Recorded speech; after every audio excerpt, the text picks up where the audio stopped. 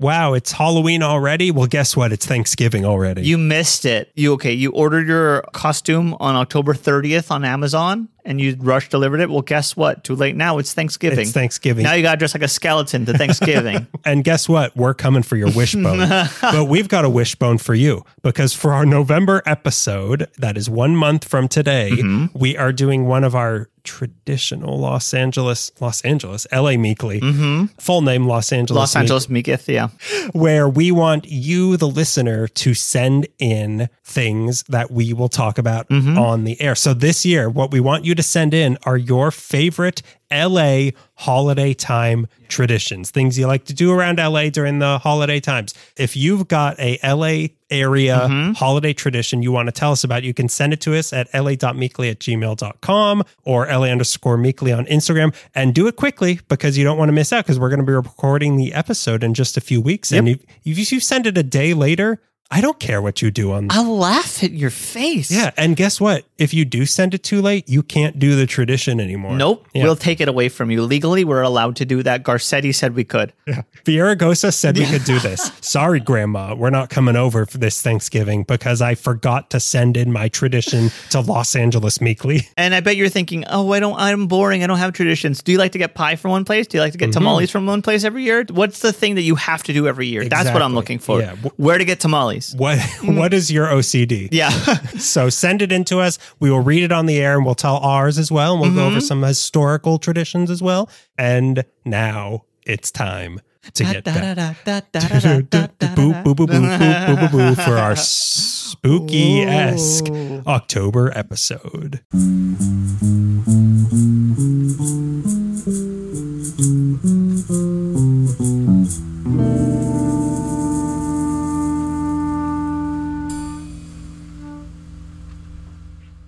Boo. Is that all of Halloween? Yeah. All of Halloween. By the way, like every horror movie just amounts to that. Boo. Boo. And to sum up my review of Longlegs, boo. Bang a gong. Hey, they play Jewel too. Don't be rude. They play Jewel? No, the T-Rex song Jewel, it opens with that. And I always wanted to have Jewel in a movie that I made, but it didn't happen because I'm nobody. And he took it from me.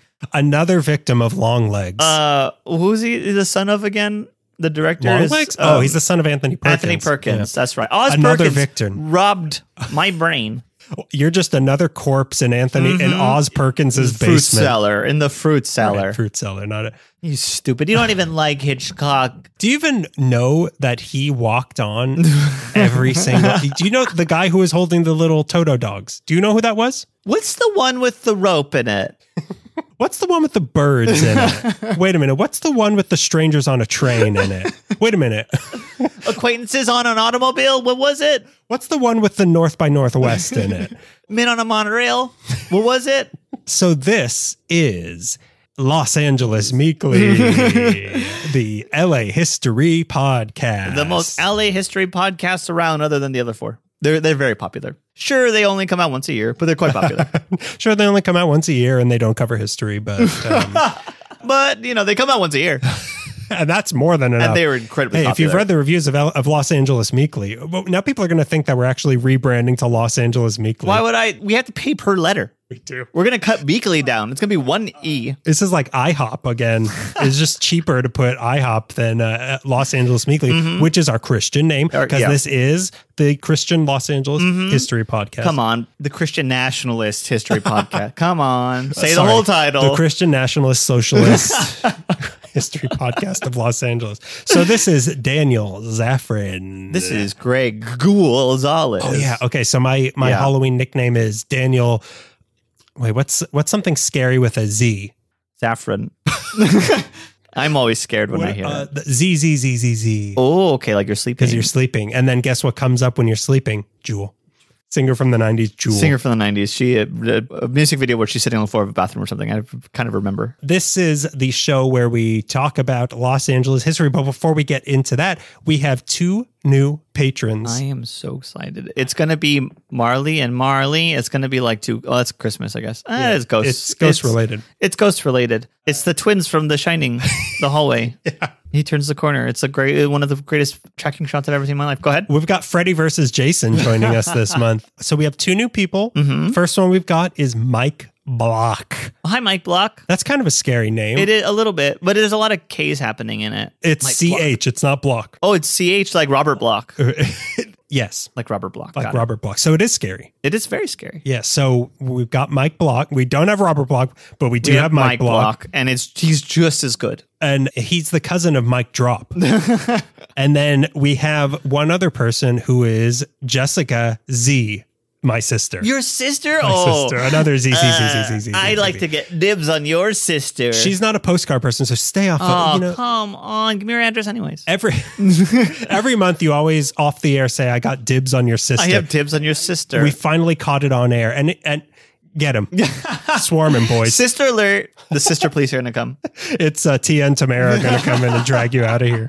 So you too can, not you too, but you too, you as well can support us on Patreon, patreon.com/LA Meekly. And for as little as $1 a month, we will send you a sticker just for joining. And at the $5 level, we will send you a handwritten postcard every single month from a different place in Los Angeles, like Mike Block is getting. Mike Block. And I mean, your sister's going to get a special one. She gets my usual postcard that I send to my family every She gets my my hush money check in the mail once a month. Yeah. And she knows why. Well, that's the $15 level. So patreon.com/LA Meekly, you too can become my sister if you support us on there. So now before we get Everyone's going to drop.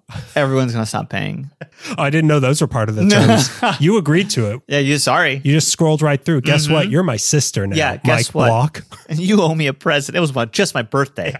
And guess what, Mike Block? You still owe me a trip to Circuit City in 1997 because you promised and you had a car. Yeah. But I don't even remember what I needed. They probably wouldn't have anything good now. Digital pogs or something. Now, before we get into October, we have to talk about what we did in the month of September. We do. Greg, what did you do in the month of September? Because I've got a big one. Okay. I've got a big one. Do you remember, well, me and my boys, my coworkers from Sorny, we had a going away party that turned out to not be required. We celebrated it at the Kibitz Room, which is the bar, the divey bar attached to Cantor's. It's just a tiny, because we often wanted to do the open mic that used to be there, but we never did. Parking was hard around there. Parking was too hard. Yeah. They say comedy's hard. Yeah. Try parking around the Kibitz Room. You might be a redneck. Yeah, it was exactly. There was a band playing. Isn't that a really small room, though? It's a pretty tight room, and we were sitting. Narrow. It's narrow and long, which is a bad type of room to do. Bad for comedy. We discovered over 7 years. Great for pastrami. Oh my God, you can get pastrami right away. Give me the long one. You share it with everybody. It's like a trough. But you just pastrami long. Yeah, but it hit the spot because I haven't been going to dive bars. I've been going to fancy places. So in this dive bar, you've been going to the main room of Cantor's. Exactly. I've been going to there's the lights are on here. But I like the Kibitz Room, and I'll probably go back because we had dinner there, and I had one of the best salads I've ever had in my life at Cantor's. Really? Yeah. I haven't heard anybody say they've had the best anything at Cantor's. Except for the long pastrami. Yeah, I like Cantor's. Isn't the dive bar, as they call it? Didn't a lot of bands in the 80s play there? Probably, yeah. I think some punk bands played the Kibitz Room. I'm trying to remember where... Not the Rolling Stones. The Rolling Chili Peppers? The Red Hot Chili Peppers? The Rolling Hot Chili Punkers. I would imagine they would because they went to school right across the street. Yeah, they did. I think there was a story, and we got the Neutron Bomb, about Tom Waits fighting the guitars from the bags over hitting on Alice Bag. At the Kibitz Room, I think, if I'm remembering might have been Genghis Cohen. They might have been coming out of the Ruka store. What is that? It's a skater shop that's not there anymore. That sold really good shirts. Now it's a Supreme. Yeah, it's Supreme. Yeah. You thought the parking was hard. Now they're fighting in a Menchie's. Menchie's. That's yogurt. Is this thing a pastrami? Seeing ice cream? Oh, it's frozen yogurt. Oh, it's the ugly cousin of ice cream. Yeah, that's what I did this month. What did you do? So for my thing of the month, it is actually a very big announcement for all lovers of... Dun, dun, dun, dun, dun, dun, dun, dun. Did you get the invitation in the mail? I'm marrying a long pastrami. You, of course, remember a couple years ago and the year before that, Ellie Meekley did a calendar. Oh, my Los golly. Angeles history calendar, 365 But we're in days. 2024. We don't need calendars anymore, right? Obama's wow. back in office. We don't need them in 2024. Yeah. But guess what? The world changed and now it's almost 2025. Uh-huh. Guess what? We've got a new calendar. 2025 is a calendar year? But mark your calendar. It's a calendar. 2025. This one is different, though. Tell me about it. It's a little bit of a gamble for us financially. Just in time for Halloween. Like I said, this is a different calendar. So this is for Halloween and also for the year of 2025. Yes. We are selling our Lived and Died in LA 2025 monthly wall calendar. So I don't know what that means. Let me explain to you what that is. I'm a dum-dum. Each day of the year has a different person of note, be that an actor, a writer, a scientist, politician, all sorts of people. Someone who was at the Kibitz Room. Uh-huh. Samuel Kibitz. Yeah. All these people who died in Los Angeles and also, so for every day of the year, somebody of note who died in Los Angeles and also where it was that they died, their house, the hospital, wherever it might have been. Interesting. Like our History a Day calendar that we've done, but just for people whose lives have ended in LA. So the photos are there's some pictures of some of the homes that are still around, which we tried so hard to go to Angela Lansbury's house. And then we got there and it was totally gutted. There were so many houses that just are no longer the house where this person lived. What area was that in? That was Brentwood. Okay. Of course. Of course. Her house now has an entry on the calendar, huh? That's really good. We'll post some pictures on our Instagram and the website when this episode comes out of what the calendar looks like. We've got big name people you'd expect, like Charles Bukowski, your Marilyn Monroe, and then people you never knew lived in LA, let alone died in LA, like Truman Capote's on there. Right. Most of the names you're going to know. Many you'll Google and say, oh yeah, I know this person. Then some you'll Google and want to know more about them. It's perfect to get you in the mood for Halloween, I think. And just because there's some ghosts, maybe? Because every calendar is printed on paper that they took from an ancient sacred forest. So it is haunted. And just like last time, they are going to be $35 shipping included. Cool. Limited run. So jump on them. We're going to see how many people are interested. So you want to get this fast. So you can email us, la.meekly@gmail.com, or contact us, Instagram, la_meekly, or go to the website, lameeklypodcast.com/contact to get your 2025 lived and died in LA calendar. Love it. How incredibly grim. And you know me, I'm morbid. I'm grim. I like this stuff. I'm going to be like, whoa, wow. You know, doing the research for the calendar, I started getting really sad of like, wow, there's so many ways to die. Yeah. But then as I put it all together, I was like, this is kind of it's a good way to remember, there's some people on here that nobody will be talking about in the year 2025 except for on this calendar. So it's kind of a nice way to remember some people who might have been forgotten. Yeah. And you can see these houses or where the house, where Angela Lansbury's beautiful house used to be. I mean, I think we're the same, where sometimes we'll find out someone we like is buried in a cemetery nearby, and I'm like, I want to go there, and I got to be there. But I just this week found out that Jim Thompson, the writer, pulp writer, who's really, one of my favorites, but he wrote like The Killer Inside Me and Pop 1280, is buried in the Westwood Cemetery. A lot of people are in the Westwood one, cemetery. Right? Yeah, so I'm like, I'm going to take a stroll around there. I got to move in there. But that's another thing that revealed a lot about these people is where they died. Yeah. Because some of the, it's like, wow, what a beautiful house that Ira Gershwin died in. Yeah. Or it's like, wow. Wow, right outside the Viper Room, huh? Yeah, right outside. Wow, the Indian dunes in Castaic.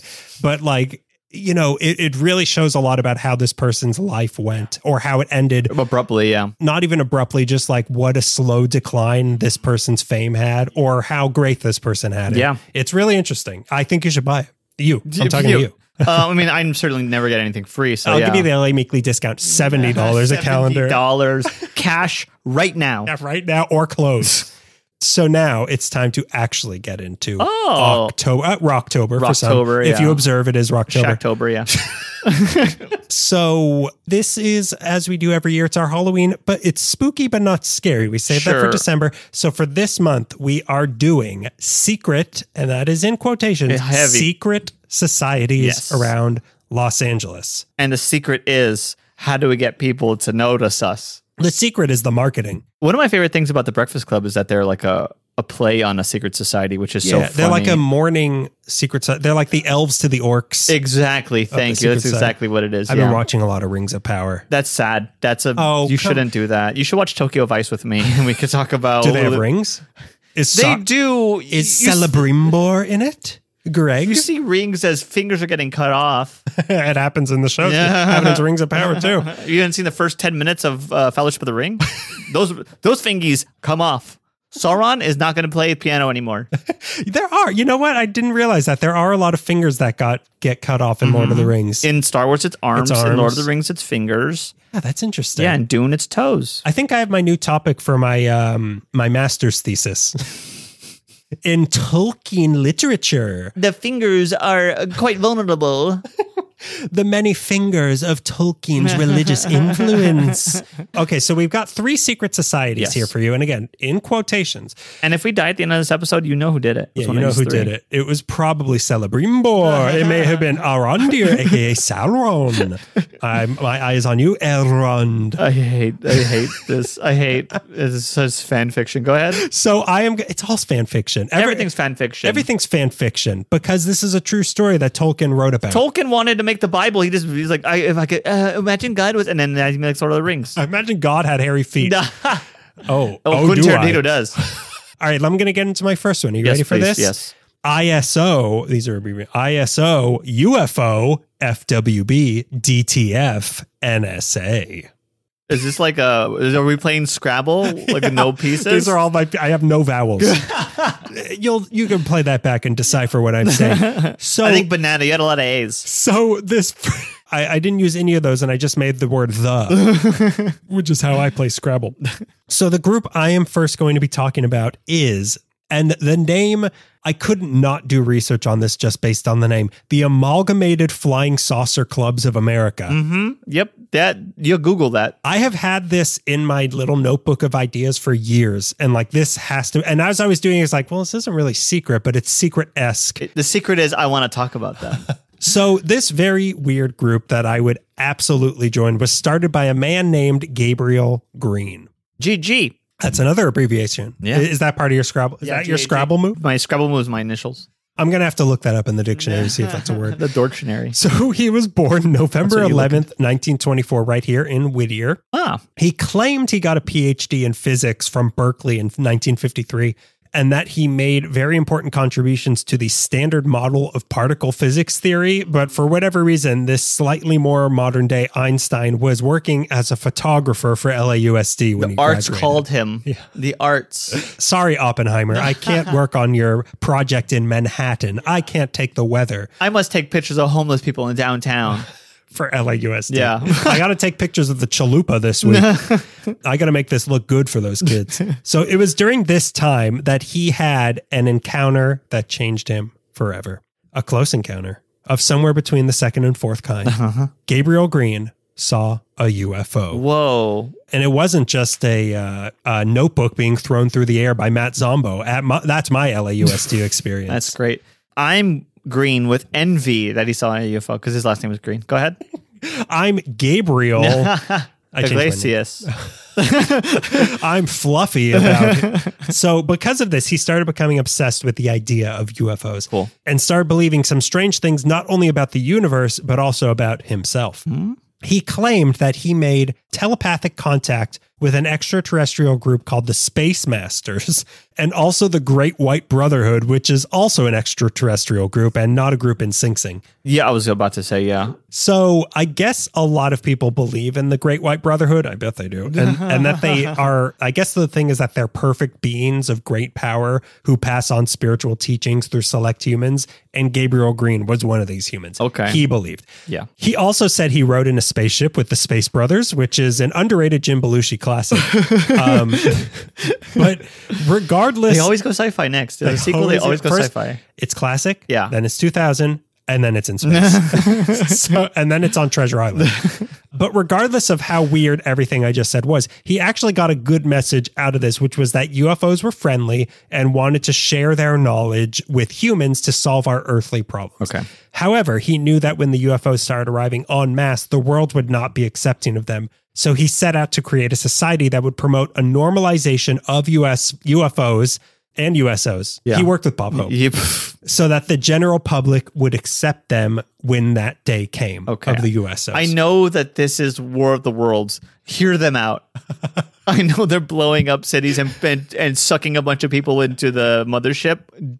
Give them a minute. They're misunderstood. Yeah. And I know they said something about a cookbook. It's unrelated. Don't sneeze on them. No. I know you're tempted to. Do not sneeze on them. So he named this society the Amalgamated Flying Saucer Clubs of America. This sounds like a Grateful Dead band. I was thinking this is like Flying Burrito Brothers. Isn't this the company that J.D. Rockefeller owned? But this wasn't a secret society that would meet in the basement of Harvard. This was a countrywide society connected via the mail by sending people the magazine he started called Los Angeles Interplanetary Study Groups that in 1956 he renamed to Thy Kingdom Come. Cute. That's stupid. I hate that. The other name was better. What a cool fandom to send stuff in the mail to each other, or ham radio. Those two ways to connect as a social group. I wanted to be part of that. And it's also a different, like it's a society secret, quote unquote, of a different kind where it's not, it's like a third kind. Yeah, go ahead. Sorry, I cut you off. It's almost, like it was like chat rooms of the day, which don't exist now. No. It was like Discord servers of it was like skibbity toilets of the 50s. It was like Blink Blink. That's right around the corner. Oh, you haven't heard about Boink Boink yet? Boink Boink? Oh, yeah. No, yeah. You wouldn't have. You're so flappy. You'll understand that. Your kids are going to be offended by it. But it's almost like a more modern, ancient society sort of thing of like, we're not just meeting in one place, we're meeting everywhere all at once. So the mission statement of the magazine was to help create greater understanding and cooperation between the people of Earth and the people of space, to help disseminate to the Earth's peoples the solution to their problems, to help initiate through political and economic action the procedures for providing abundance for all, to help establish the universal brotherhood of all mankind and the kingdom of heaven on earth. And all this for the low price of $3 a year. That's all you have to pay. That. I could afford the kingdom on earth. Does he have a Patreon? What does the heaven on earth have to do with aliens? Is it because they were going to come and bring their secrets to turn Earth into a paradise, to bring about world peace, to cure all problems, all diseases. That puts a lot of pressure on them. They could handle it. They're superior. Yeah. Greg, the Great White Brotherhood, you think they can't handle this? Jesus is white, by the way. What? What was that? But yeah, that was what Thy Kingdom was. Oh, got it. That included this $3 a year, included a subscription to this monthly magazine, a membership card, cool, a Flying Sauces Are Real button, and 4 Flying Sauces Are Real stamps for you to use on Patreon. On your What if God had a Patreon? He ran all this out of his house at 2004 North Hoover in Los Feliz. The house is still there. Oh, wow, okay.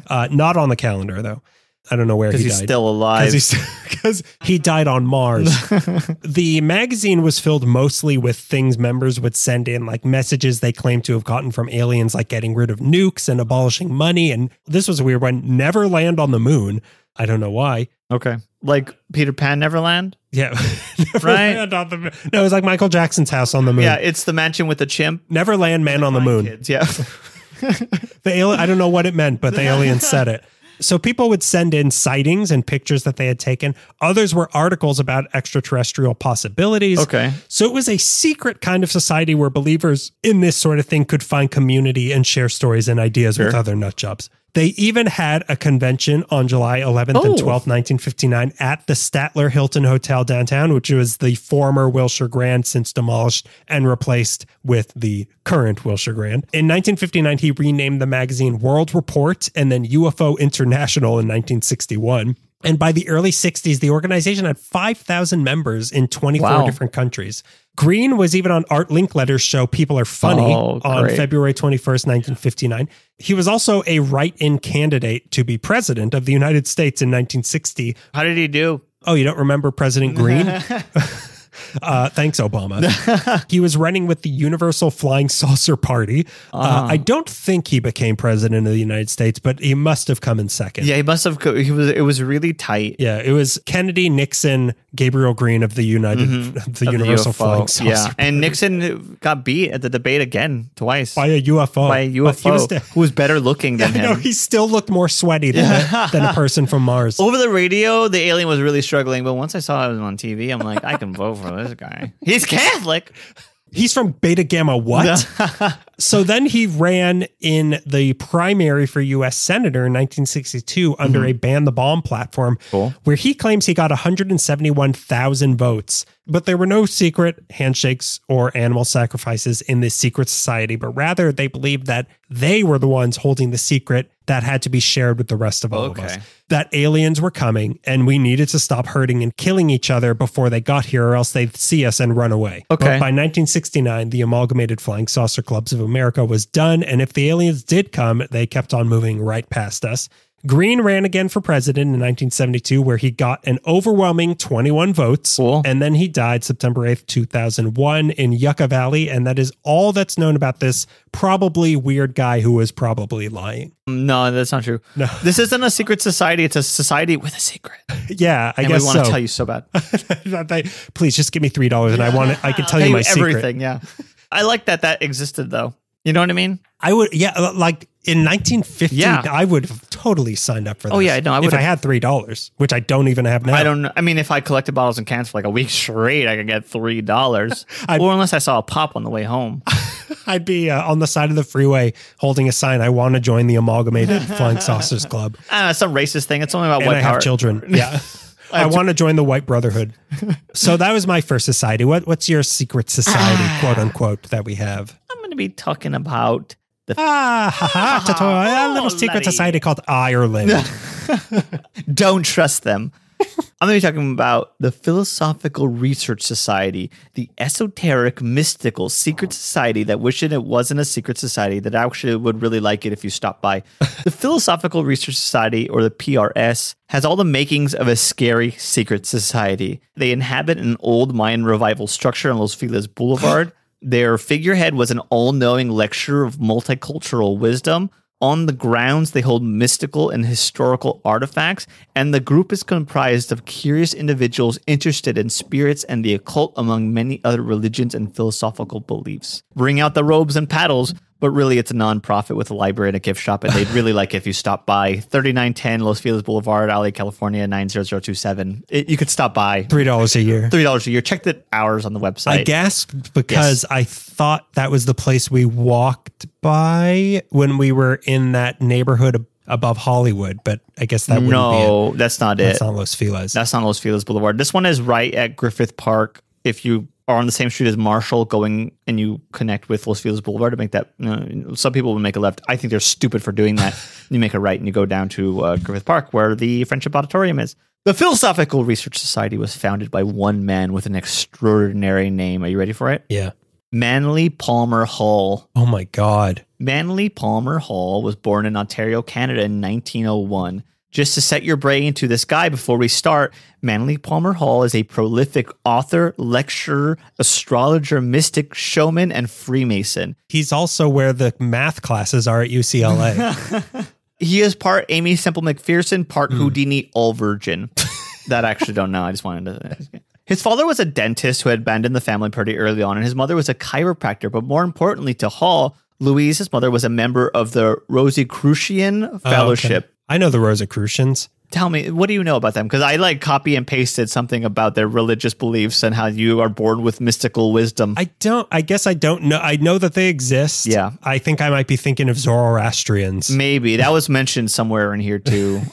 Just as we cover them That's too. Their mortal enemy. It's like a West Side Story. It's like the Sharks and the Jets. When you're a Rosicrucian, it was a first draft. Yeah, it threw the vowels way off. They couldn't cast anybody who could sing it. Natalie Wood could play anybody. She was really good. They put her in Rosicrucian face. Doing a quick reading about Rosicrucianism, it seemed devoted to a combination of occultism and other religious belief, which included Hermeticism, Jewish mysticism, and Christian Gnosticism. What? Christian Nazism? Christian socialist nationalism? It's Christian Gnosticism with a G. Oh, okay. It seems like a central feature of Rosicrucianism is its belief that members possess secret wisdom that was handed down to them from ancient times. Okay. Well, I couldn't figure this out, but it seems like Hall... okay, this is separate. Well, somebody isn't a Rosicrucian. I guess you weren't born with the secret knowledge of what Rosicrucianism means. Drop your pants. Let me see if you're actually a Rosicrucian. Your pupil will bleed if I cut it if you aren't. They tie it into a knot. Tight and throw it. Well, I couldn't figure this out, but it seems like Hall was raised by his grandmother in Canada while his mother was living in Santa Monica in Southern California, the mecca of weirdo religions. In 1904, at the age of 3, he moved with his grandmother to Sioux Falls, South Dakota. But in 1919, I can't figure out if him and his grandmother moved to Southern California or his grandmother died and they both moved, or he just moved there by himself to just find like a parent figure. But in 1919... That's why everyone goes to Santa Monica. Grandma died. But I need a parent figure.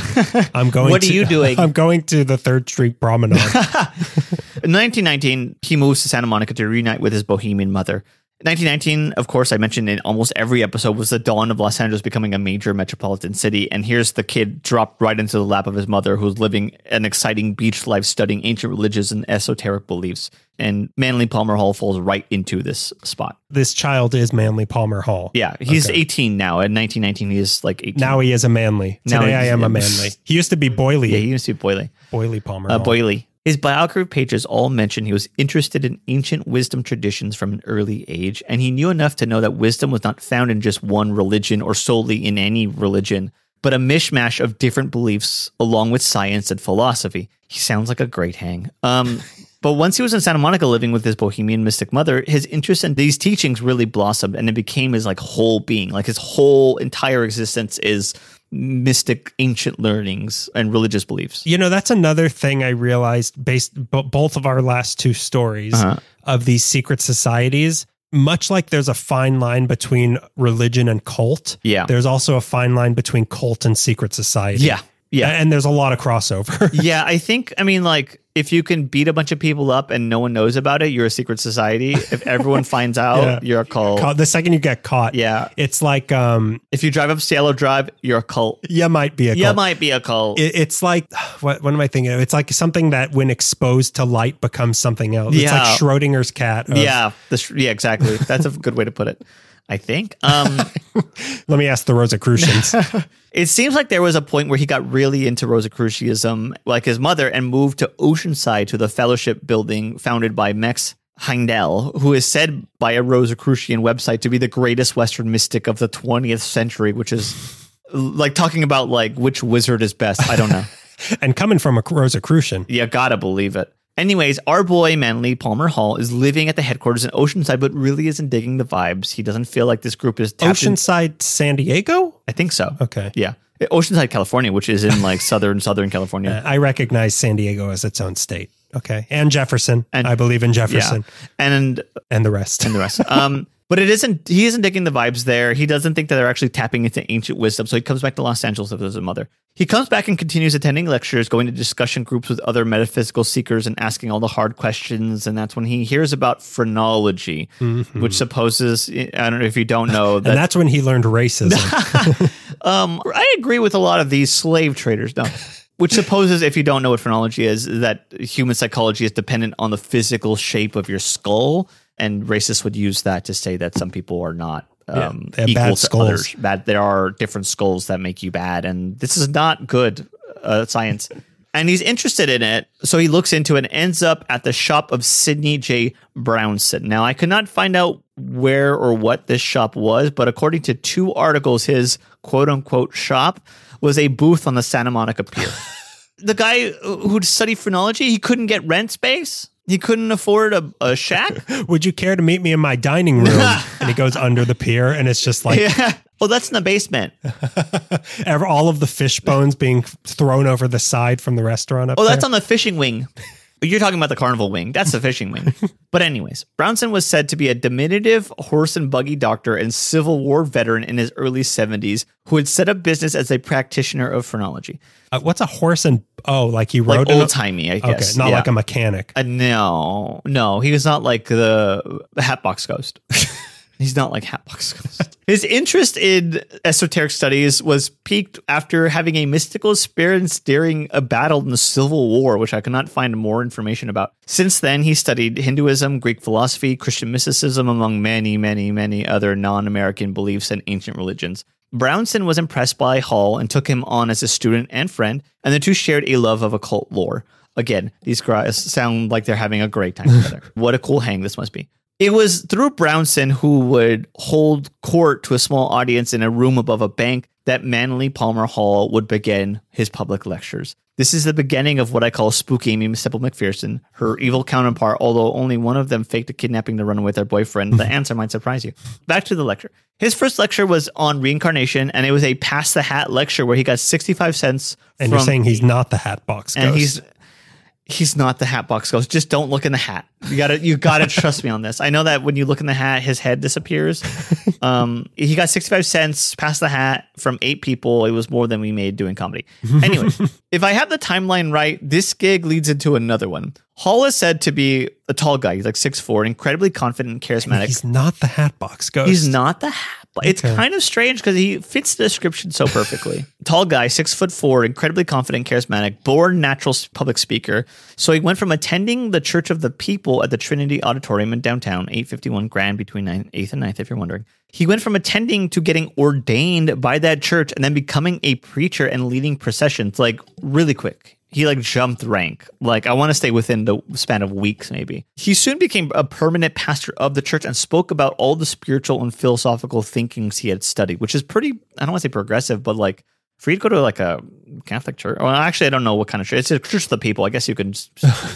He soon started putting his beliefs on paper, releasing 2 small pamphlets, The Breastplate of the High Priest and Wands and Serpents. Over the next 2 years, he wrote another 3, last being The Lost Keys of Freemasonry in March of 1923. As minister, he was also collecting followers, which included Caroline and Estelle Lloyd, a mother and daughter pair that came from a wealthy oil family from Ventura. Now, the Lloyd women would generously fund Hall's travels around the world that would allow him to become the Manly Palmer Hall that is remembered by the PRS. He would continue to study and be inspired and collect text, first-hand materials. He would be collecting this stuff, which are now part of the historical texts. So this guy's kind of like the guy who has that other place in Los Feliz. Yes. What's his name? I don't remember his name. No, it's in Silver Lake, but yeah. Silver Lake. Judd? No. Antonio Fuderer. Yes, Fuderer. Yeah, Antonio Apple Fritter. Yeah, Fuderer. Yeah, he's collecting like an Indiana Jones type. Indiana Jones type. But like celibate. Celibate, no matter how much he begs. He's an incel. He's incel Deanna Jones. This guy shagged, okay? I think. He boogied. They would fund his trips. He would travel around the world. These trips would be the foundation of his tome, his masterwork, among many, many, many, many, many, many other works. He spent 6 years researching and collecting to create his encyclopedic masterpiece in 1928, The Secret Teachings of All Ages. This is his big, giant encyclopedia he writes about. I'll get into it. But just to say this part, he had to raise $100,000 in 1928 to get the first edition printed. What? Why would it cost that much to make a book? It doesn't even cost that much now to make a book. It was a giant book. It was a big friggin' encyclopedia. Oh, yeah. It was made out of emeralds. We're not supposed to do that? It makes the book work. That is close to $2 million today. How could that? Like, I could literally, I could get a... He's printing a book. It's $2 million. But if you're going to do that kind of thing, boy, was 1928 the year to do that. Couldn't do that in November of 1929. Am I right? And then the Great Depression hits. But that's next year's problem. 1928. The Secret Teaching of All Ages is a comprehensive testament to the occult, arcane, esoteric beliefs that have shaped human civilizations throughout time.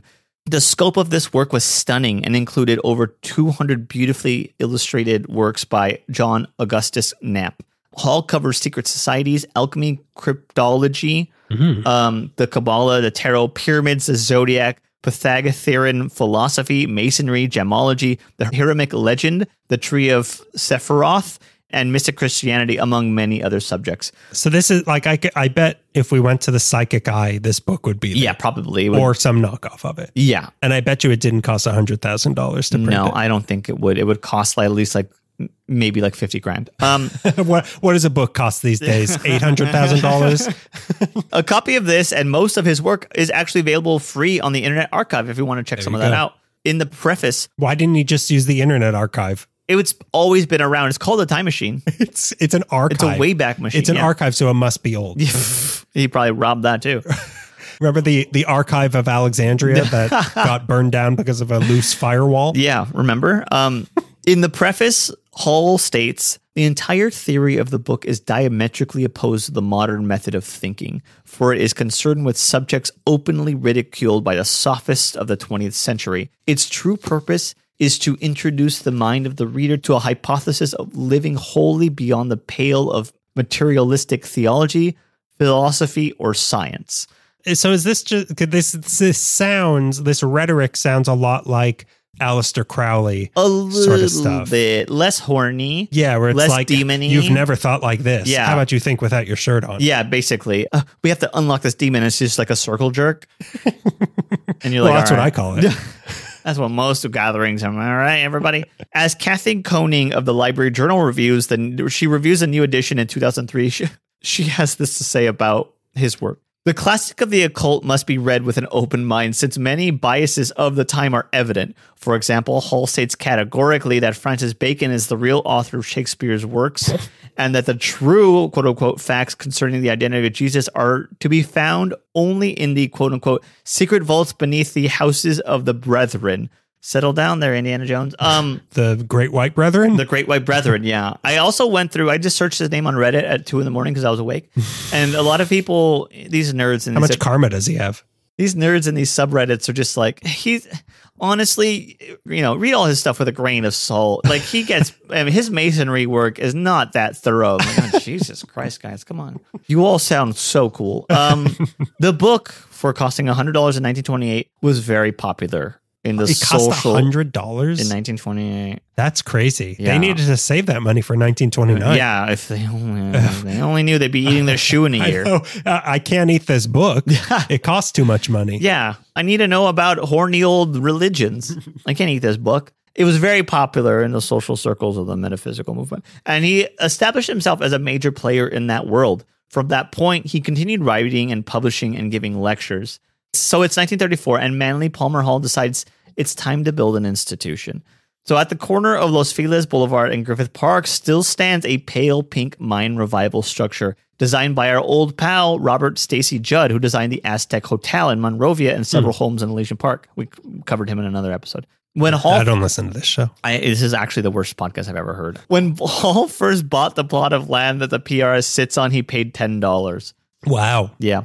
That, you know how many books he could have printed with that? 2 pages of one book. That's a sentence in his book. The first part of the structure was built in 1935, with additions added in 1959. It holds a bookstore, a museum, a gallery, 2 lecture halls, and a library consisting of 50,000 items. It's said to secretly hold black magic books, but there's no confirmation on that. It would be here that Manly Palmer Hall would establish his school, the Philosophical Research Society, which we've kind of have been getting into, a modern version of the school of Pythagoras, meaning it's more of an intellectual society who discusses concepts of mysticism, philosophy, and science, and such, like an open discourse, basically. It's not like... an open secret. It's an open secret society. It's an open secret society, and there's no homework, but you have to like BS with everybody in a circle and no shoes. It was a place to learn about wisdom from sources all over the world, all over time. And as Hall put it, this society would be, quote unquote, dedicated to the ensoulment of all arts, sciences, and crafts. And proof that the Philosophical Research Society isn't a secret society can be seen, first of all, on the building where it reads in big letters, University of Philosophical Research. But guess what? So does the Scientology building. Oh, you got me there. Yeah, you got me there. We don't know who Tom Cruise has chained up in those buildings. We don't know what Elizabeth Olsen is doing coming outside of that building at 11 o'clock at night when you and I are filming a video. I don't think that was the Scientology. I think that was a bar she came out of. The bar of Scientology. The bar of Scientology, yeah. Always defending Elizabeth Olsen. What about the other two? What about Mary Kay and Ashley? They know what they did. They know what they did. They're with Tia and Tamara. Also, proof that they're not a secret society, weekly through the decades in the LA Times, as they were constantly promoting lectures that they were happening at the campus. One of them was about beatniks, which was funny. It's a secret the same way the location of my keys when I'm late to work is a secret. I just didn't know it was there. I don't know what. To this day, they have articles written about them in the Los Angeles Magazine and Atlas Obscure, and it's a thoroughly modern institution that seems incredibly welcoming. They show movies there as well. In February, they showed one of my favorite horror movies, Hagazusa, at this spooky old place. The Karen Dalton documentary played on the 26th, which I missed because I was writing this segment. They have readings, workshops, lectures, sound baths. Cabinet of Dr. Calgary is playing on 16mm with a live score on the 11th of October. You can go to this if you are listening to this episode right now. But what religion do I have to be? You have to be Calgary. You have to go to medical school, the same medical school that Dr. Calgary, when all the buildings are like crooked and weird and stuff. And it's about like Germany post-war. You have to know how to do surgery in shadows. Yeah. In chiaroscuro. The beginning of film noir. The sorority is somehow more like Metropolis. Please check in on the Secret Society. They want you to come. Stay for a lecture on theology if that's your thing, Ray Camacho. You're listening? Yeah, he's not listening. He's not listening. He's not listening to this. In the 80s, politician Marianne Williamson, who is currently running for president, started giving talks because if you remember that thing about her, she's like a new age hippie author, and she had a self-study program titled A Course in Miracles happening out of the Philosophical Research Society. This is the sort of things that secret societies discuss. It's just they decided to open their doors to everybody. Yeah, exactly. Yeah. No robes, no pee-pee smashing or anything. Well, we don't know that. We haven't been. actually don't know that. I don't know after hours. Did you see what they're doing after the Cabinet of Dr. They actually Caligari? put on the calendar pee-pee smashing. Yeah, refreshments and pee-pee smashing. Pee-pee smashing, candles. Followed by. We have a goat. We didn't name it. Ask me why. Also, I didn't look into this, but apparently people say that Ronald Reagan used phrases and ideas in his City on the Hill speech from The Secret Destiny of America, which is a speech that Manly Palmer Hall wrote. Ronnie and... You think he was a secret member? I think Ronnie and Nancy were really into astrology. So the actor. The actor? The two actors? The theologist? The theologist? The jelly bean theologist? Back to Manly Palmer Hall, though. In 1942, he gave a lecture at Carnegie Hall on the Secret Destiny of America. Big for him. Yeah, it is. Hall on hall. Hole in the hole. They phrased it. I didn't write down the exact phrase, but they're like, it was well attended. I'm like, it wasn't cool. It was very attended. You know how you get to Carnegie Hall?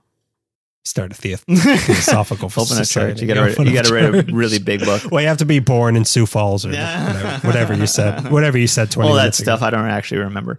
And then he returned 3 years later for another lecture on Plato's prophecy of worldwide democracy, New World Order. His career spanned over 70 years, and he gave over 8,000 lectures, wrote something like 150 books and essays. He spent $1.5 million writing books.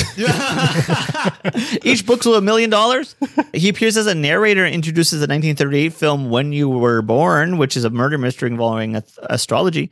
How Hollywood he went. Bet he could fight Criswell. After his death, his rare alchemy books were sold to the Getty Research Institute to keep the PRS going. I'll explain that in a moment because I wrote that before I did research on this last bit. Well, I guess that's it. No spooky occult stuff here. Wait.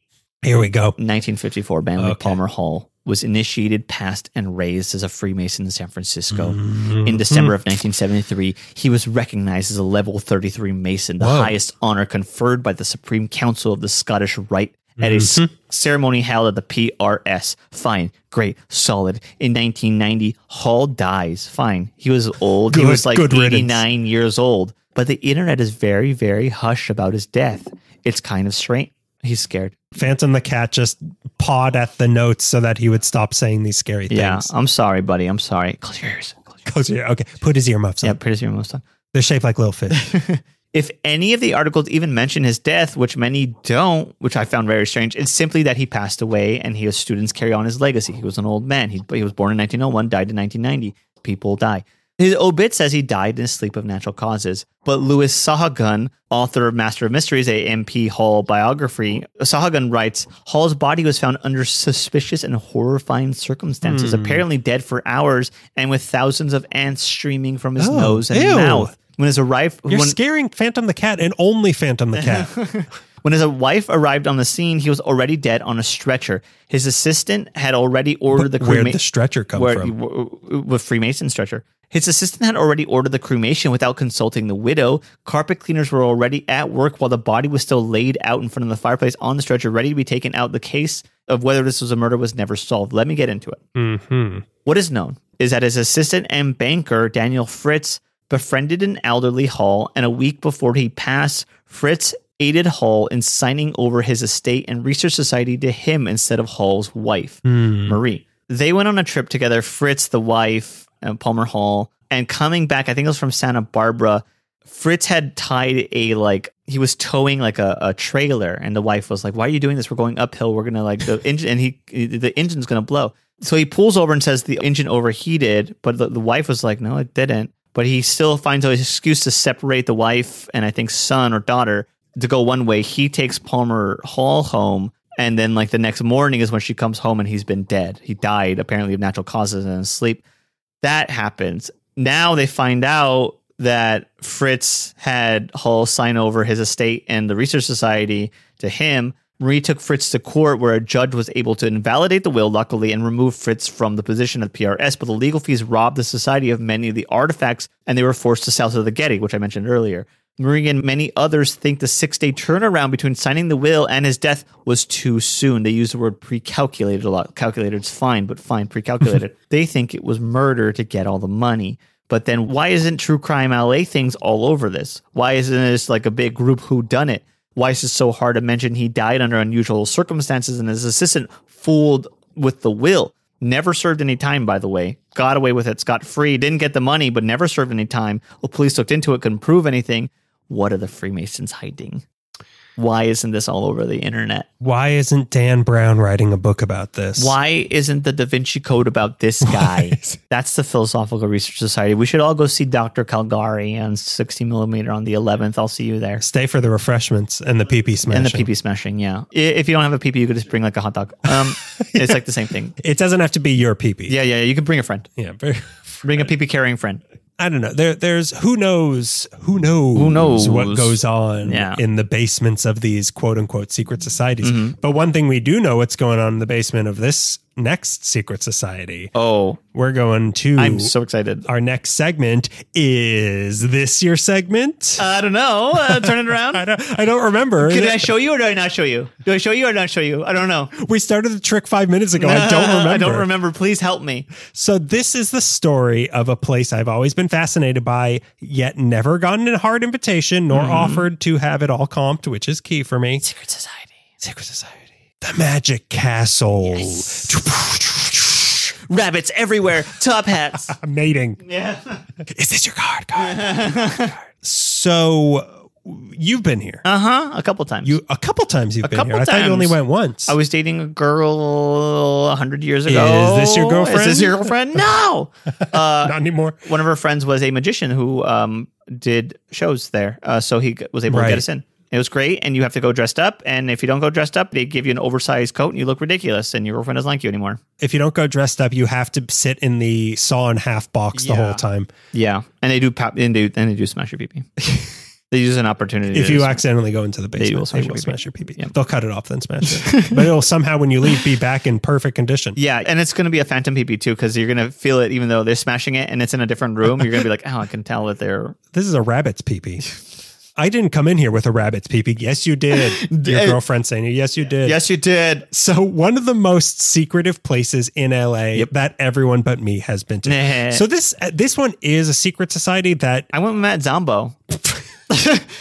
Who else picked on you? Yeah, they were there too. This is a secret society, but they invite people, but there are still secrets withheld from people who are not part of the society. There sure is. So the story starts with two married hicks from Wisconsin named Roland and Catherine Lane. Catherine was a teacher and also wrote a book called The Girl from Oshkosh. Is this American Girl doll series? The Girl from Oshkosh, a bagosh story.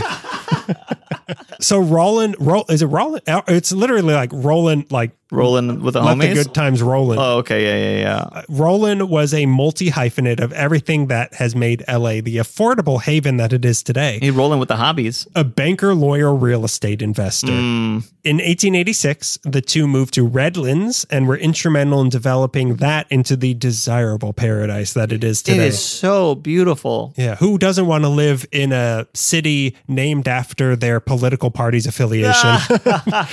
Greenlands. They always vote green. Well, actually, Greenland votes for ice. And in Iceland, they all vote for green. And we don't like that. We hate that. We hate ice. Go ahead. In Redlands, there was a particular house that was built in 1897 by Lyman Farwell and Oliver Dennis for another rich couple the Lanes were friends with. That's now called the Kimberly Crest House and Gardens. It's still there. Mm-hmm. It was and is a huge Victorian mansion with turrets and points and windows and paint. Yeah. Whoa, rich people paint. It's got an in-house, Greg. It's got an innie. The Lanes absolutely loved this house. So when it came time for the Lanes to move a little further west to the burgeoning town of Hollywood, Hollywood Land to some, in 1902, they hired the same designers to build an exact duplicate of this house at their new address, 7001 Franklin, in the heart of not yet Hollywood Land. In the heart of one of the most insane streets between La Brea and Highland. The only thing there at the time was the Ripley's dinosaur. Before he was tamed. So completed in 1909, this house, they called it the Holly Chateau. And it had 17 rooms and a roof garden. And like I said, it was an identical twin to the one in Redlands, which is still there today. But with all the additions that have been put into the Hollywood one, they're no longer twins. So they're like the basket case twins. Sure. But if you want to see what the Magic Castle originally looked like, you can go to Redlands. And please, if that is an enticement, if you didn't already need reasons to go to Redlands. Brother, they got a Shakey's there. They got the Flamingo Bar. They might have a Cracker Barrel. They actually do have very beautiful houses there. I drove around because when we go to Big Bear, the last stop before you climb the mountain is Redlands. So we usually get fast food. Don't they have a Cracker Barrel over there? They might have a Cracker. It's a Cracker Barrel type area. It's one of those. Oh, it's a Victorian Cracker Barrel. The Cracketh Barrel. The horses still make sense. The Biscuit Barrel. The Biscuit Barrel. The rocking chairs, always been there. Always been there. What time is the gun show? I just missed it. What gun show? Redlands. So while in Hollywood, Roland was part of a development group that was building houses in a part of the valley then called Marion, now called Northridge. Okay. So he was one of the ones developing Northridge. He also developed Hollywood itself and the town of Corcoran. Oh, okay. The prison state of Corcoran. Yeah. So Catherine was president of the Women's Club of Hollywood and was instrumental in getting the palm trees planted along Wilshire Boulevard. Wow, really? The cherry trees planted in Griffith Park. Okay. And also in establishing Olvera Street. Wow, really? This woman. She's one of those. And she's one of those. One of those. She's one of those brassy broads. So in addition to being outlandishly rich, they were thankfully also very outlandishly charitable.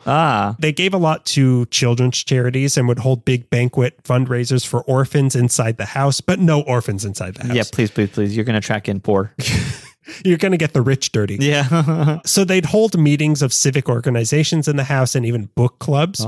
They would also have normal elite parties as well, holding banquets for visiting world leaders and just everyday elbow rubbing with the elite of the growing town of Hollywood. They had the birthday party for Carrie Jacobs Bond, who was one of the rare famous female composers of the early 1900s, who wrote the song I Love You Truly, which I only know from Edith Bunker singing it on All in the Family. I saw Edith Bunker in a movie and it really rattled me. Isn't she in Damn Yankees? Were you watching Damn Yankees again? I was watching the band Damn Yankees. I think she's in the Al Bundy movie? The Al Bundy movie. I think she's in It's just called Peg, period. The Oxbow. Really? I think she is. She's in something I saw recently. Crazy. She's either in that or Gun. Please don't shoot the sheriff. She's either that or in Stray Dog.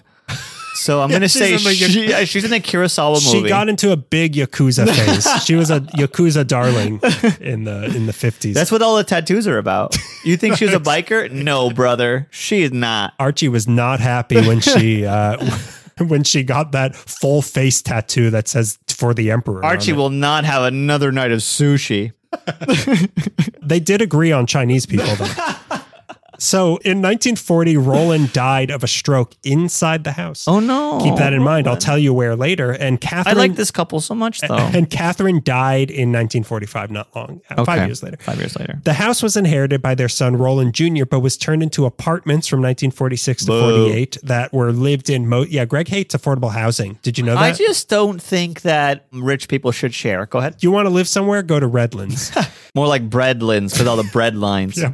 So these apartments were lived in mostly by students and artists because the rent was cheap, but he just wanted to sell it, the son. Right. One of the tenants tried to prevent that from happening. Every time he showed it off to a prospective buyer, this person would make ghost noises and say that there were bugs and everyone in there had TB. Cool. Is this Beetlejuice? Yeah, he pulled his face really long. I have a picture here. Yeah. But I can't show it on screen because it's too scary. It's just too scary. We're not lazy. It's too scary. In 1948, it was leased to a Patricia Hogan who kept it as an apartment/hotel, but renamed it Franklin Castle. Okay. But it was just a house with a bunch of bedrooms. So the apartments all had shared bathrooms and no kitchens. This didn't last long because Hogan had a bunch of debt. So in 1949, it went back into the hands of Roland Jr., who turned it into a convalescent home for the elderly until 1955, when he sold it to a developer named Thomas Glover, who was the same guy who owned Yamashiro just above the thing. So the same guy owned all of it. So the renovations, they switched it. There was more kitchens than bathrooms. Now it's one bathroom and 17 kitchens. They had the blueprints upside down. Yeah, they shouldn't have done that. Everyone was going to they were making number 2 into a blender. We don't know how blenders work. I thought there was a hole at the bottom. Everybody was kung fu fighting. Go ahead. I don't know what's wrong with it. I've been awake for so long. I did make you drink a Mountain Dew before this. You made it shows. I did make you drink. Yeah, it was Baja Blast, Greg. I was going to bring wine for the three of us. I thought that was such a nice evening, and you ruined it with your Mountain Dew Baja Blast. Mountain Dew Baja Blast is the wine of the Ozarks.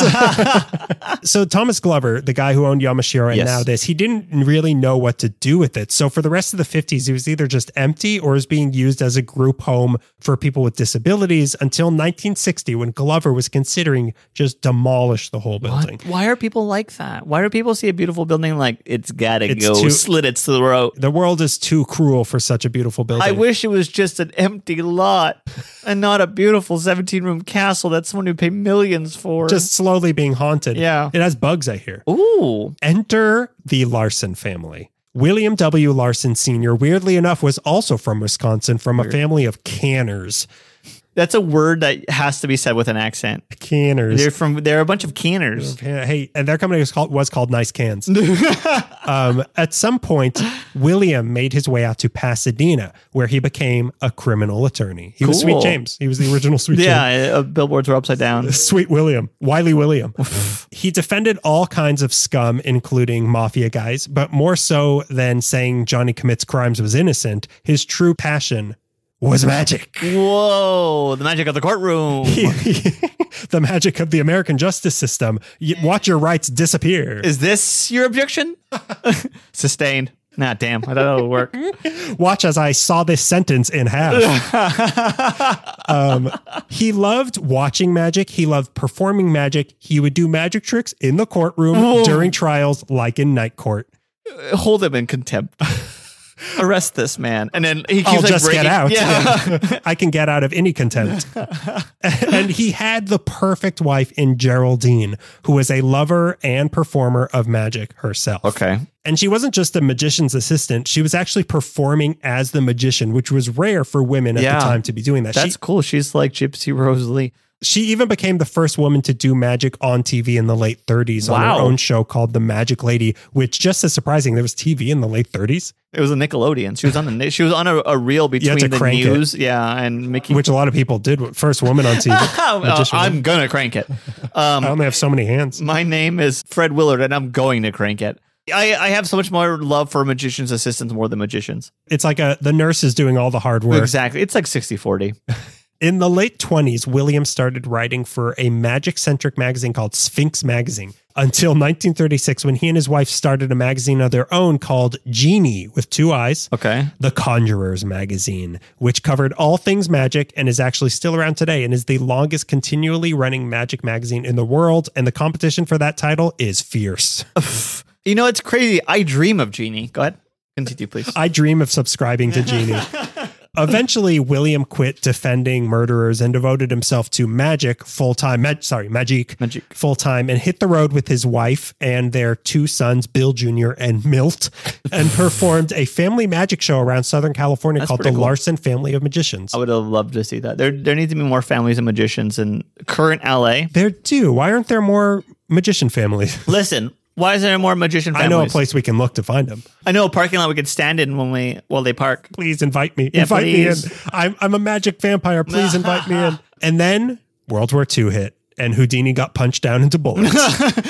They weren't able to. And Houdini swallowed a bunch of bullets because it was a thing, and then a kid hit him, and he died with a bunch of bullets. But he spat. The kid died too.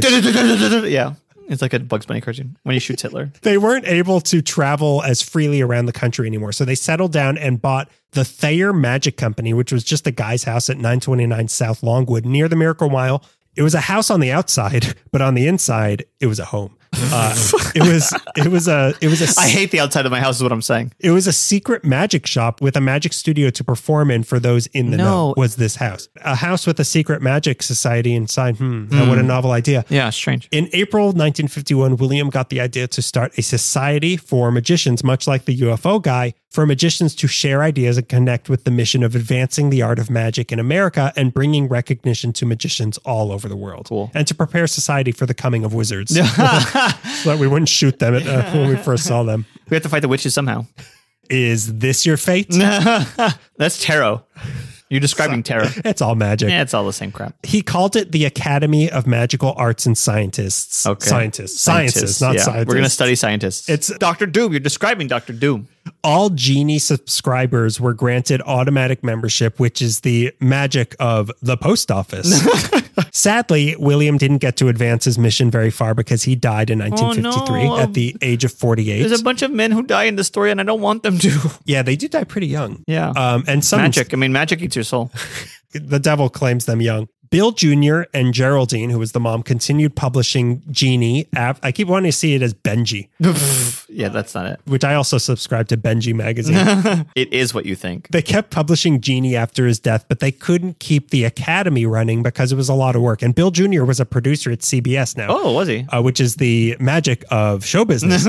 So Bill Jr., he didn't have enough time for that. Neither did the younger son, Milt, because this apparently showbiz family kept the Nepo babies working, as Milt was now a writer for the TV game show Truth or Consequences, which was hosted by Bob Barker. Oh, okay. And is also the reason there's a town in New Mexico called Truth or Consequences, which is a whole other story. That's weird. But Milt's office was on one of the... So he's writing for the show, Truth or Consequences. Yeah. His office was on one of the top floors of a building at Hollywood and Highland. And when he'd be sitting there, he sat on top of the elephant from... Yeah. What's the movie called? Like Obstruction or...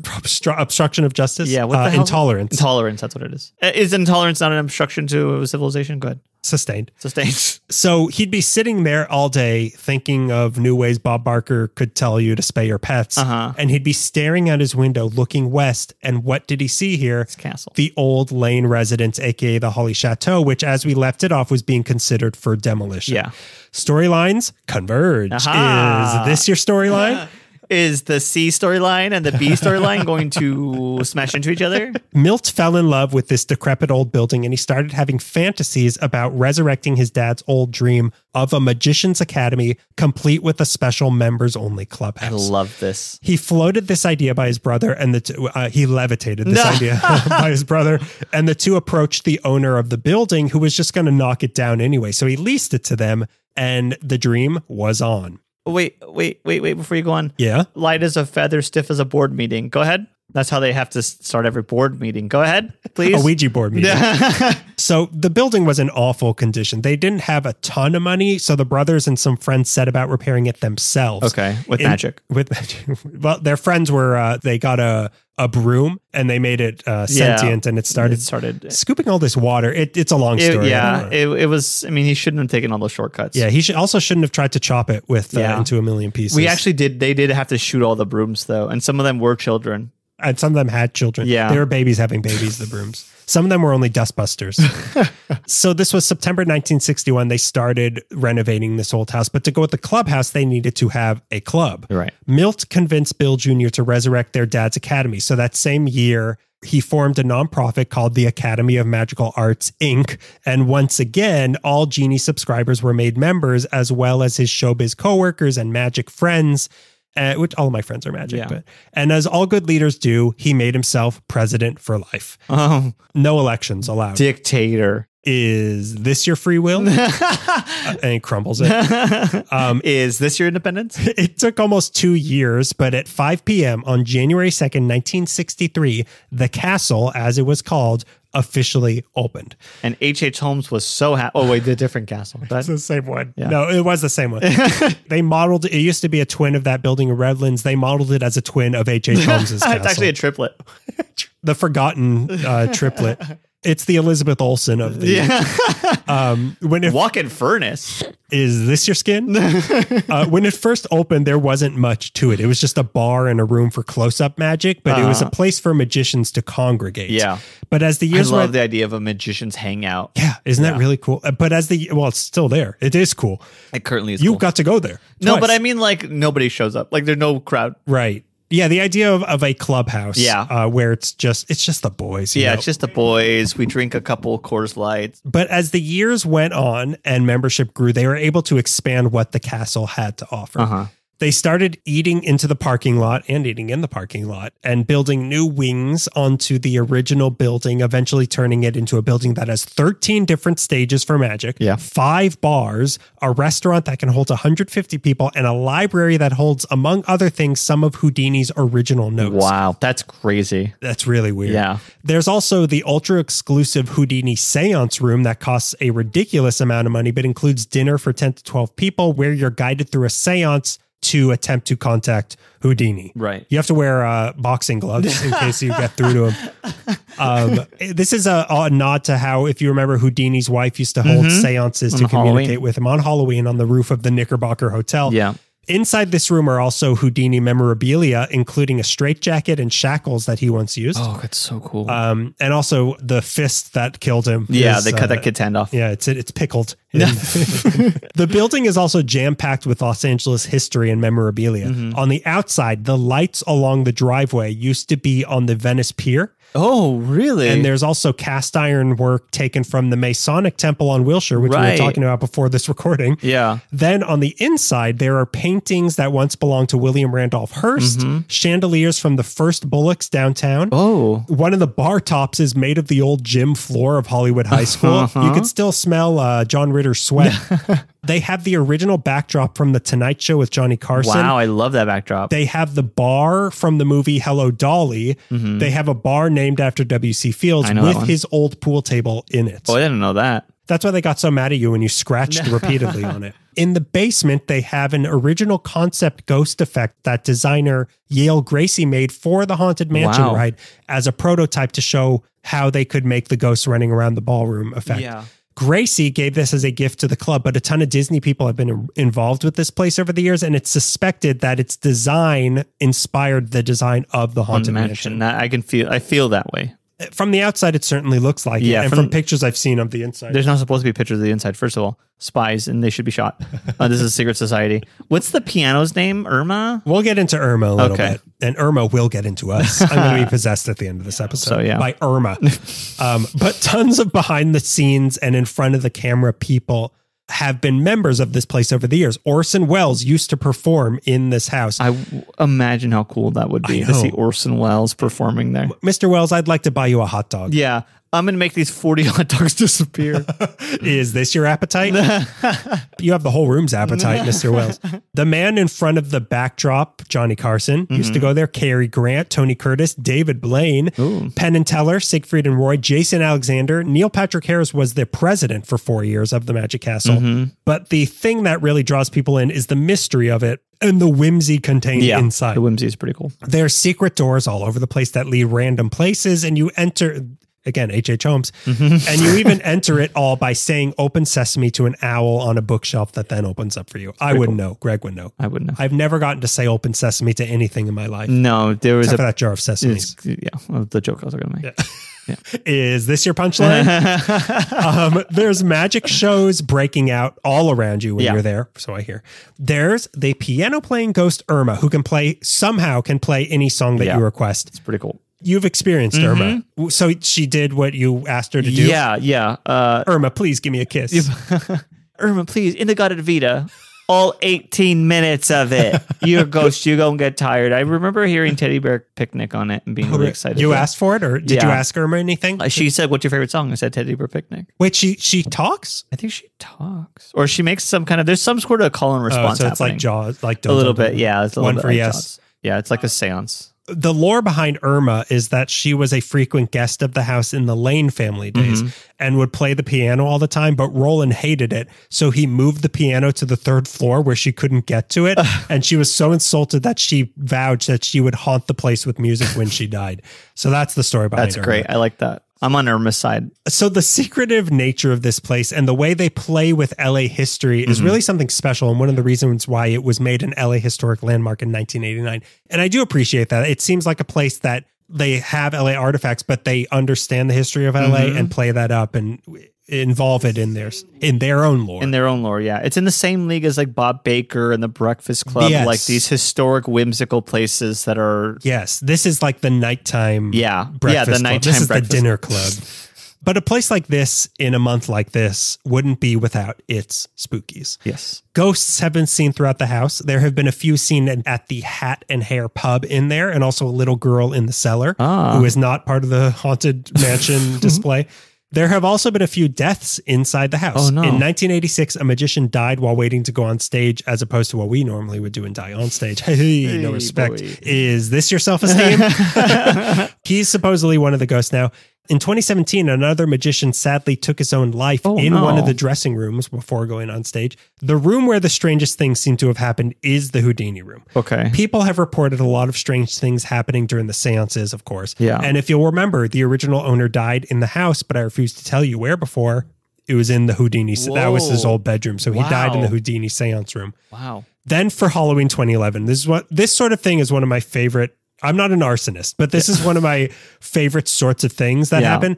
If you'll understand that in Halloween 2011, I think it's irony. I don't know. They decorated the castle to look like it was on fire. And they were promoting it as the magic castle will be on fire with the spirit of Halloween. And then it caught on fire. Oh my God. So, and this was the gaslighting was just ambiance. I didn't. I like the smell. Yeah. This happened October 31st, 2011. Kidding. A fire broke out in the Dante room. Is that irony again? I don't know. Causing extensive damage to the entire building. So Dante was a magician that Houdini hated. This is who it's named after. Yeah. Houdini hated Dante, and oddly, one of the rooms untouched by the fire, Phantom jumped up for effect, was the Houdini room. Wow. Completely untouched by the fire. Even weirder to remember, October 31st was Houdini's death day. Yeah. And the fire was said to have broken out at the time of his death. And that was the night for every night for 10 years his wife was trying. What building did she go on? It was the roof of the Knickerbocker Hotel. Where she would go, yeah. Yeah, they had a deal of, if you don't remember that episode, it was like, I think it was more than 10 or maybe 9 or 10 years where before Houdini died, before he got punched in the stomach by a little boy. It's so much funnier that it's a little boy in like Buster Brown's. Hey, Mr. Houdini. Yeah. The deal was, he said, if anyone could communicate from beyond the grave, it's me. Yeah. So if I die, give it 9 or 10 years, whatever it is. Yeah. And if you don't hear from me, then there is no way to communicate. But what if he got his ghostly coordinates wrong and it was actually at the Magic Castle? And he's like, oh, damn it. I just need to cross Franklin. Oh, it was the Bocker-Knicker Hotel. Oh. Yay. But yeah, so they say this, some people say that this was Houdini finally communicating from beyond the grave, but maybe send a butterfly or something next time, Houdini. What, there's no phones? Can't haunt a phone line like every like 3 Twilight Zone episodes? My phone has certainly died before. It must be there with you. Is this your bad joke? Then there were the not so spooky but definitely scarier things. Between 2011 and 2019, 12 former employees and magicians came forward accusing members of the staff and management of the Magic Castle of sexual harassment, sexual assault, and discrimination. Waitresses were groped. Some women volunteers for tricks felt taken advantage of. Others were fired for speaking out about this. Inappropriate gifts were given. Women were pressured to get drunk. People who weren't white men were discriminated against. The general manager during this time, Joseph Furlow, was the man cultivating this boys club culture, but he finally resigned in 2020. And from what I can tell, things have changed for the better. Okay. Something that was troubling was that since the opening of this place as a magic clubhouse, it was still only leased, which in LA always means someone's going to demolish it. Yeah, someone's going to kick you out and try to build a apartment complex there. It's going to be a marijuana store with apartments on top. And a little plaque that says the Magic Castle was here. Castle. Okay, we love history. They'll have a strain of Magic Castle marijuana. Yeah, in dedication and honor. So I think something similar is going on with Yamashiro right now, where the future is shrouded. The Academy had been planning to buy the property, but the pandemic completely derailed that.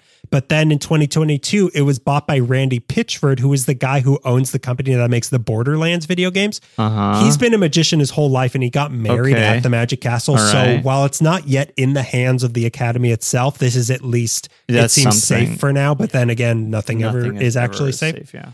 Today, the castle is open every night from 5 p.m. to 1 a.m. with shows going on throughout each night. There's also a brunch Saturday and Sunday from 10 to 3. Reservations only. Entrance fee is $40 to $45 per person, depending on the day. Then you have to valet park and buy one entree per person, which, come on. And you want to valet park because there's nowhere to park around there. No, I'm going to park at Hollywood and Highland, in the intersection. I'm going to dress really nice and then walk through Hollywood. Yeah, I'm going to come dripping in sweat. Yeah. There is a strict dress code and no photos or videos are allowed anywhere further than the lobby. They also host special events. They give lessons. There's fellowships and they have awards each year, including Magician of the Year, Best Stage Magician, Best Parlor Magician, Best Bar Magician, and Best Comedy Magician. Wow. I think I could win that because I would make all the laughs disappear. That's funny. That's really good. That's great. Yeah. That's good. Is this your award? No. It's not. And on the board of directors is Larry Wilmore from The Daily Show. Oh my God. It's a mecca. It's Mecca, not a Mecca. It's Mecca for magicians. But the caveat to all this wonderment, and the reason it's in this episode, is that you cannot go in and have the secrets revealed to you unless you are a member or invited by a member. Yeah. The types of membership are magician, where you're a qualified, actively practicing magician, either as a career or a hobby. You have to audition and be approved by the committee to be accepted. You could also be at this level as a non-magician if you have dedicated yourself to magic on more than a superficial level, whatever that means. Yeah, whatever that means. You've volunteered for at least 5 Siegfried and Roy shows. Siegfried and Roy. That's just a strongman one. That's when they lift weights. There are about 2,500 people in the world in this magician team. Wow. Then there's the associate level, who are lovers of magic or friends of magicians who must be approved by the board of directors and pay a steep fee. Then there's the honorary level, which is given to world famous people who have contributed to the advancement of the art of magic. Then there's the junior level, which is for qualified magicians between 13 and 20 who are actively practicing magic at an advanced level and have also passed an audition. This was the level that Doogie Howser was on before he became president. Oh, that makes sense. President Howser. President Howser, yeah. In all, there's only about 5,000 members of the Academy of Magical Arts, but a special trick to get into the Magic Castle as a muggle like us.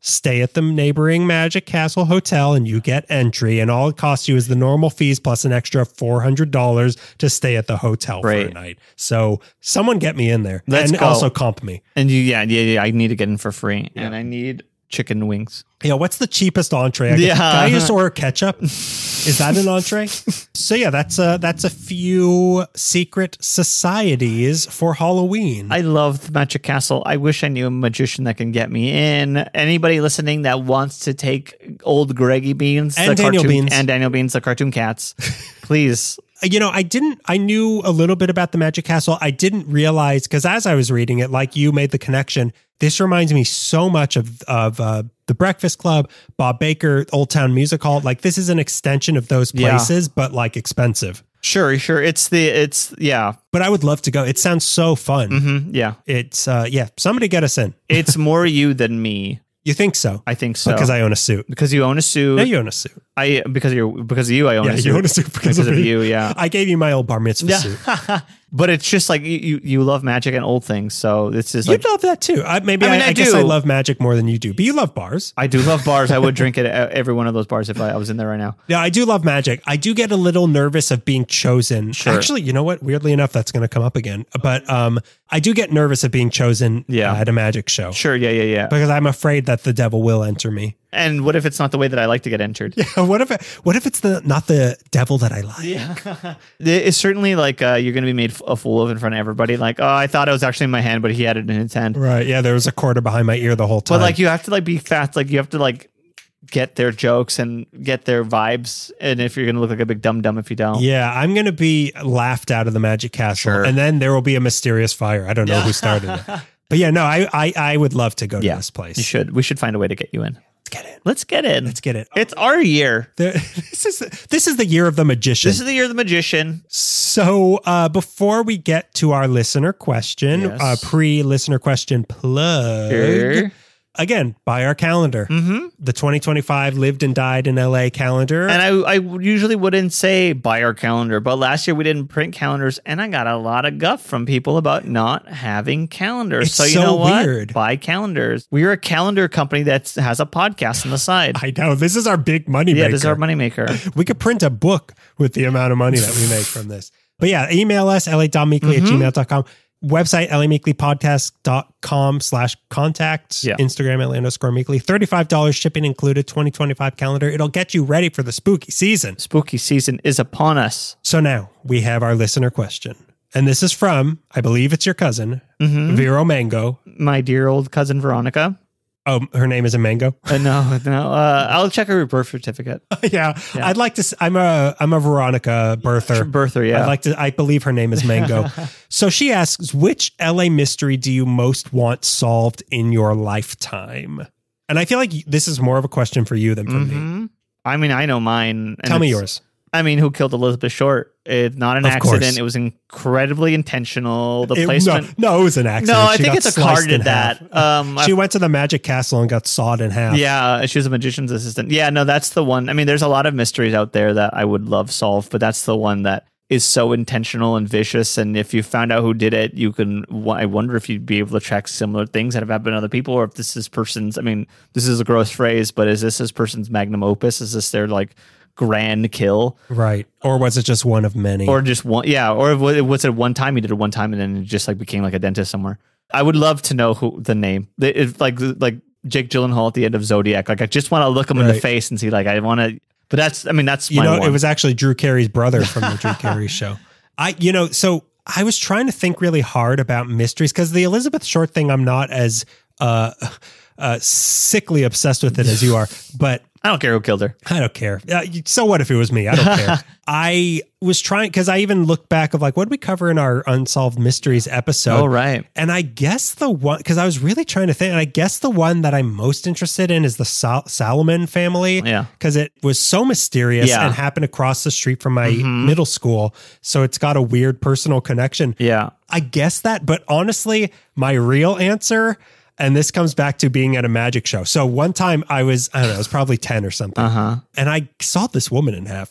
There used to be a magic club at City Walk. Okay. And I went to a show and I was chosen in the audience. And the magician, somehow a bottle of ketchup was brought up on stage. And the magician took the bottle of ketchup, put it in a brown paper bag, and then crumbled up the bag, and there was no ketchup. And then he gave me the bag. And I kept that bag for weeks looking in it. Like, when is the ketchup going to show back up? So this is the mystery. More so, let's put Elizabeth Short aside. Who cares? She's fine, yeah. Tell me, where did the ketchup go? The guy who got me into the Magic Castle when we were hanging out at his apartment did a magic trick for us. And I think I've told you this before. I might have even said this on the podcast. But he gave me he gave me a quarter. Okay. He's like, grab a quarter and squeeze it as hard as you can. And I could feel the quarter in my hand. He gets a tub out. He gets a can of soda and a knife. Okay. And he's standing in the tub in his kitchen. He stabs the can of soda and rips the aluminum open and spills all of the soda out. And I hear a ding. And I'm like, that's what you preloaded a quarter. And as I hear the ding, I squeeze my fist to make sure, the quarter's still in here. And he grabs the quarter and he's like, open your fist. And I opened it and the quarter wasn't in my hand anymore. Wow. Yeah. I think that's the guy who killed Elizabeth Short. I think mystery solved. How did he drain the blood? The tub. And guess what was in the ketchup bottle? See, that's the sort of thing I want to see at the Magic Castle. I want to be given a quarter. Yeah, there's so many, like, what is it, up close magic stuff? Yeah, that's up close. Up close stuff that I literally, like, my coworker, Manny, practices magic. He's really good. Can you get us in? I want to take him, and then once he, like, starts take me. He gets in. He's like, I love this. I want to be a magician. He starts going there. We get in more often. This is our 8-year plan to get into the Magic Castle. This is our 8-year plan. It's going to cost $3,000. He just does up close magic for us. And it's the simplest. And I feel like such a hayseed. Oh, yeah. Every single time. I'm like just like a giggling moron. Yeah, I'm like, what? This never became one of my stand-up jokes, but like I think I'm so intellectual. And then I see identical twins and I turn into a hillbilly. Like I'm what two people?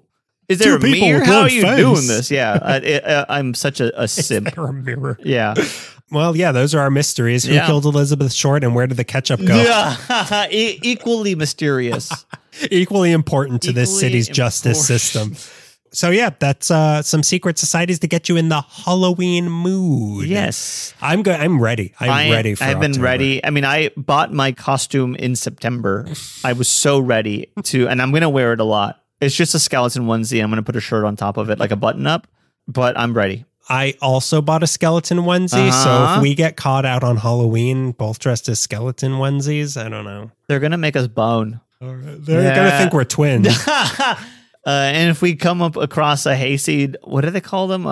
Okie. If we come across an Okie, they're going to go running back to wherever an Okie comes from. I don't know, Oklahoma. So yeah, enjoy Halloween. Get a little spooky. Let us know what you do. Let us know what you do. Tag us. Tag us.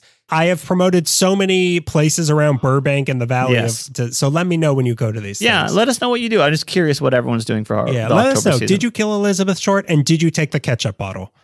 I want to know. Guy. Same guy. Same guy. Same monster. So we'll see you in November for our Traditions episode that you're going to write for us. Thank you. I get to nap. Enjoy Halloween. Yeah, I got to join Halloween. I don't have to do anything for anybody ever again. So that's been yet another episode of LA Meekly. Is this your catchphrase? No. Oh. Is this your catchphrase? Is the episode that went on for 7 hours. For 16 minutes. Since 2013.